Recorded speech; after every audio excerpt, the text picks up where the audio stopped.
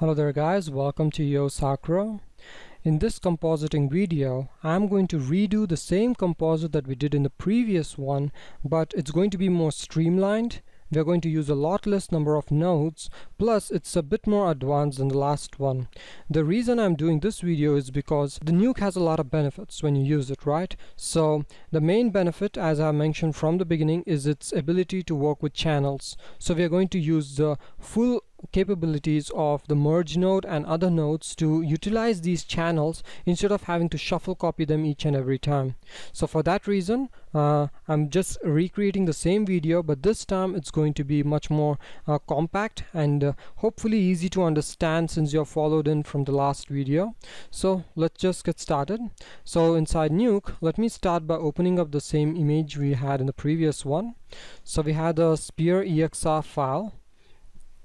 And while creating the composite the last time, what we first did is take the two diffuse channels which we had in this file, namely the sphere key diffuse, and then we had the sphere fill diffuse, and we basically screened them together. And once we did that, we multiplied it with the color channel, and after that we just added all the passes which made it dark, so that would be the ambient occlusion and shadows. Then we added the passes which made it lighter, so that will be the indirect and the reflection pass and the specular. So we are going to follow the same method this time, but we are not going to use all those shuffle copies. So let me just keep this node at the top. I'm just going to create one breakpoint here because you'll understand why exactly this is later on, but right now let it just be there. Now, to begin with, first step, the only step in which you are going to use shuffle copy is to create a complete plain background set or a plain background slate from which you can work with. Now by default, if I go to RGBA and come back to the EXR file, you can see that there is some RGB information, but this is a composited RGB. It doesn't actually have what I am looking for, right? So what I want to do is go ahead and create a plain slate where I have a default RGB which I can start working with. So instead of having to go ahead and take any unwanted RGB or creating a blank black color RGB using a constant or something as such, which I had done in the creating image channels video, I'm going to go ahead and convert one of the default first layers of my composite, which is going to be the key diffuse, into the RGB pass itself. So this is the only step where I'm using a shuffle node. So I've added in the shuffle. Let me just connect that. So this is going to be the only shuffle node in the entire tree, most probably, which I'll ever be using, and this is the one which is going to give me a blank slate to work with.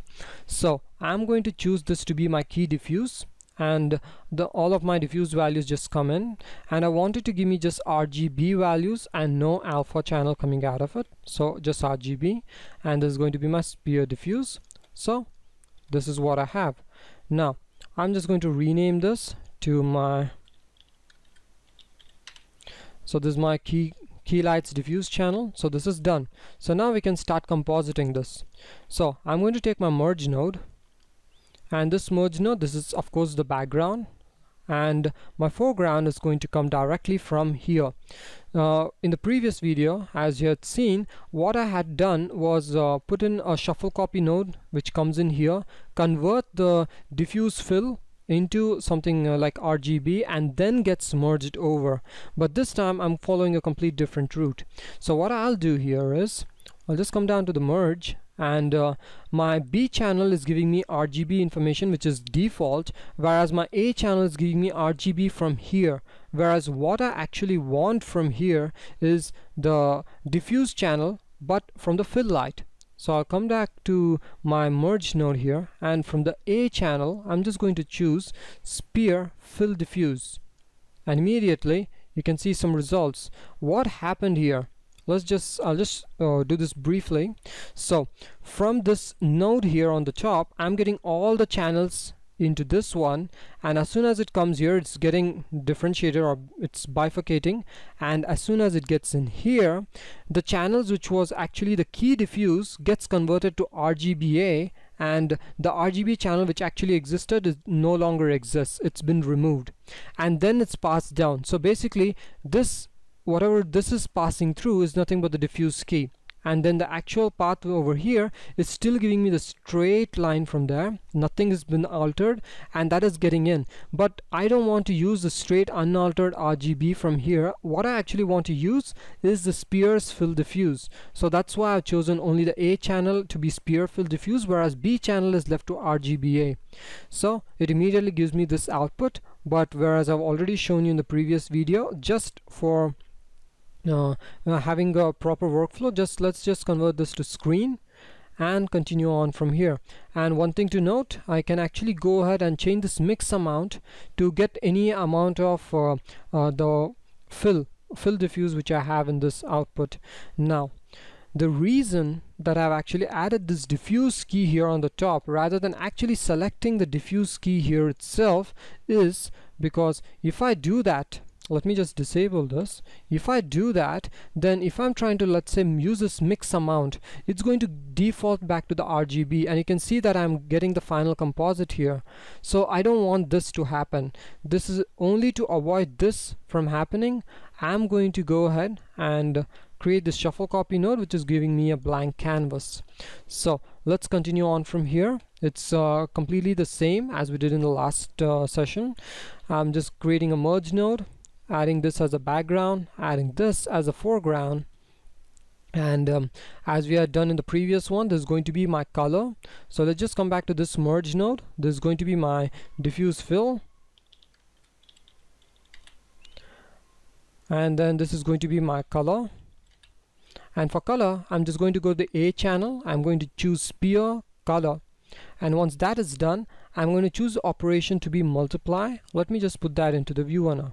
So as you can see, immediately the color has come in, and you can see each and every single node here has a specific purpose. It's not there simply adding any extra work. And previously we just had shuffle copies, whereas this node itself is able to do the work, means take in a specific channel. So the shuffle copy was just a burden on the network. So we're just streamlining the whole process here this time.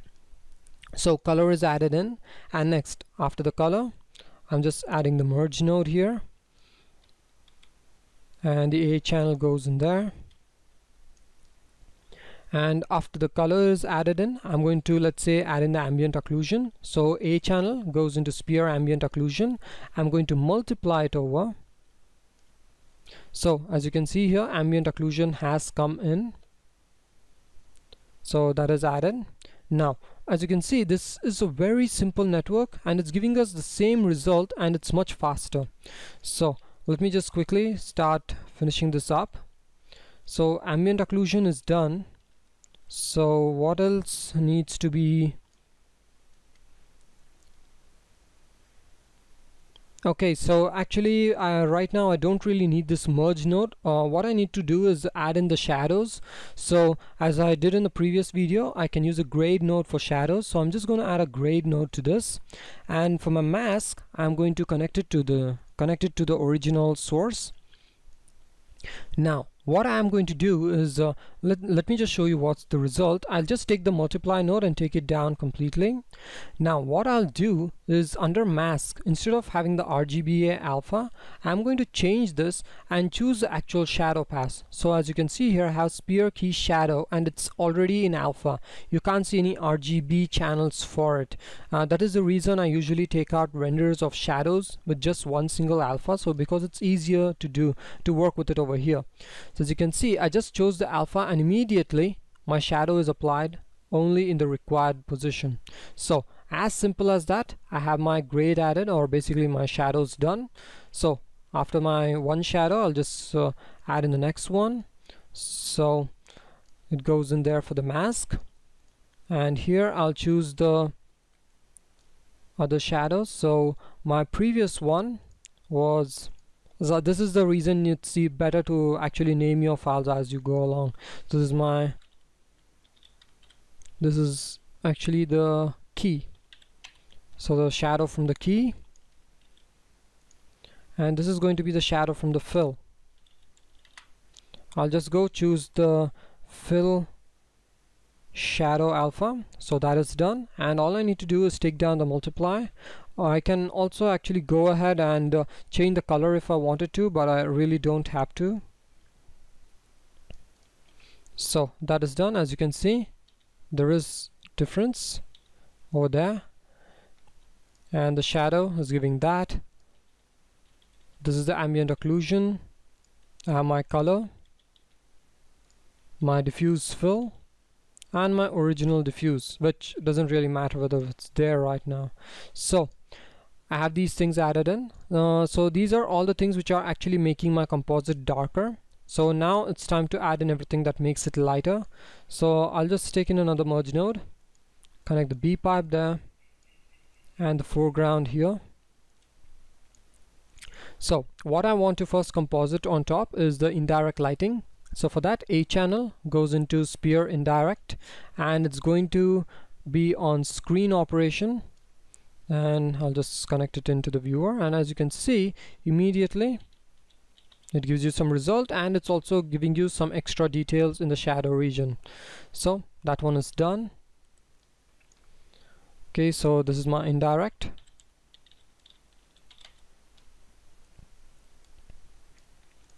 And continuing on, I'll take another merge node. So after my indirect, I'm going to add in my reflections. So under A channels, I'm going to come into sphere reflection, and I'm going to screen it and display it here. And as you can see, reflections are added.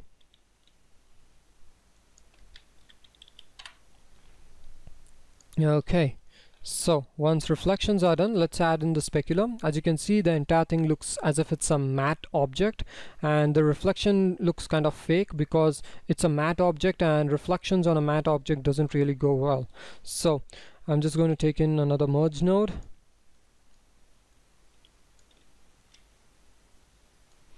and here I'll just choose the spec, and I'm going to screen it on top. So as you can see, immediately the surface is glossy, and I'm getting some results.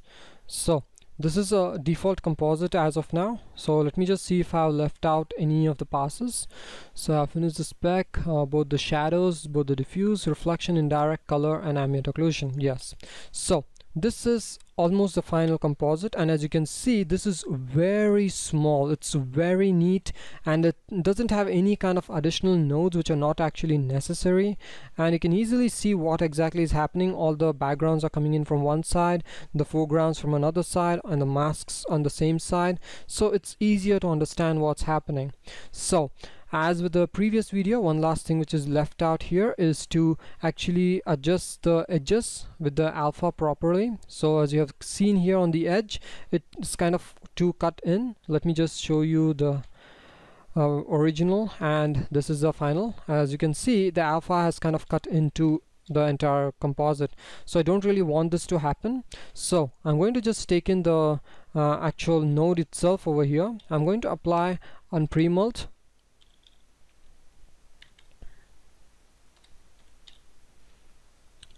So this unpremult node doesn't exactly do much immediately. What I'm going to do is I'm going to divide all the channels by the alpha channel to begin with. So as you can see, it immediately added a lot of this detail, additional detail on the edges, whereas I don't really need all that extra details. So if I could come here somewhere at around 45 degrees, you can see the maximum effect.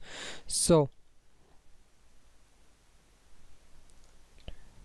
as you can see, it's giving me a lot of detail, and I don't really need that much. So what I'm going to do next is actually pre-multiply the entire output. So to pre-multiply it, all I need to do is come back down to the final. I'm just going to add a pre-mult here at the bottom. So one thing to note here, whatever happens, this pre-mult does not affect alpha. So as you can see, this pre-mult here on the side has all these channels on top of it, and then it has this alpha channel at the edge, right? So let me just show you the difference over here. So this is connected to the input 1 of the viewer, and this is on the 2. So what I'll do is just shuffle between them on a single channel, let's say the red channel. So here I am on the red channel, and this is a original red channel, and this is the unpre-multiplied red channel. So you can see there is a huge difference between the two. And now what I'm going to do is just go to the alpha channel instead and check how different those two are. So this is the original alpha channel, and this is the unpre-multiplied alpha channel. So as you can see, it's exactly the same. So unpre-multiply doesn't usually work on the alpha channel by default. So that is one huge benefit. The reason for that being, I can actually use the alpha channel from here into this final composite. And as you remember from the previous video, this alpha channel, which is here on the final output, is not really useful. As you can see, this is the alpha channel in this output, and there is actually none. So I need an alpha channel here. So to add in the alpha channel, I'm just going to use the shuffle copy, connecting it here, and my one channel goes in there. So this is copy alpha. So from the second channel, I'm just taking in the RGB, not the RGBA. So I'm just taking the RGB, and from the original, I'm just taking the alpha, and the alpha goes into the original alpha. So it's very easy to understand. As you can see, from this complete output, which is over here, I'm just taking the alpha from the input 1, and from the input 2 I'm just taking the RGB. So in total I'm getting the RGBA channels. So in pre-multiply, at the end, I'm just going to have a simple pre-multiplication operation multiplied over RGB with alpha. So on the edge, as you can see, it looks beautiful. And if I compare the pre-multiplied result with the original, the edge is exactly the same. Of course, the composite looks a bit different. It's dependent on how exactly it's added in together, how the passes are used. But as you can see, the edge is exactly the same. And this is what you're always looking for. Always the edge has to be exact. And of course, the alpha channel also exists in the end. So this is the easiest way of creating a simple composite. And as I had shown you in the previous video, I had done some grading operations and other things. So let's just do that and see the results. So to do these grading operations, I'm just going to take a grade node and put it just before it goes into any of the keys. And here I can actually go ahead and take it anyhow I want. So let's just see the results here. One thing to remember, whenever you're adding any nodes over here on the side, remember that you are by default grading only the RGB channels, which is not exactly what you will be compositing. So for this purposes, you will have to change this to all, so that you're exactly working on all the channels. Or let's say over here I know that I'm working with the diffuse key, so for that purpose, just to make sure Nuke is not doing extra work, I can just go to diffuse key.